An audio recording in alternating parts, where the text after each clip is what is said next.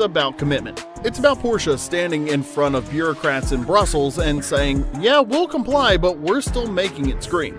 And in 2026, with emission laws tighter than ever and half the industry pivoting to silent torque covers, the act of defiance, well, that's worth paying attention to. Let's rewind for a second. When Porsche updated the 992.2 GT3, they didn't just refresh it, they rebuilt the engine from the inside out. RS-spec camshafts, revised cylinder heads, flow-optimized throttles that respond like they're hardwired to your synapses. And then they bolted on the stuff that was supposed to ruin everything, like 4 cats and 2 particulate filters.